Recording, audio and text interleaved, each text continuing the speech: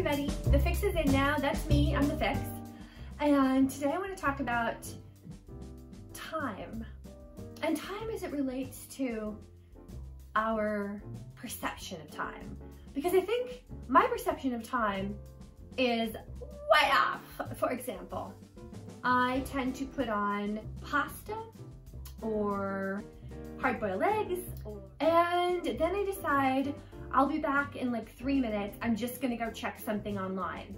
I'm just gonna go, you know, step away for just a couple minutes. And then inevitably, I'm like, what's that smell? And then it's like, oh my God. Yeah. Eggs can explode when all the water boils out of them.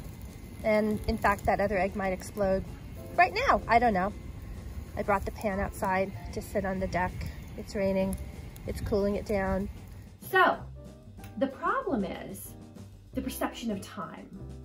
The solution is a timer. It's so easy. It's so easy. And then we avoid these little snafus of having an egg explode all over your kitchen. Thanks so much for watching. Bye-bye.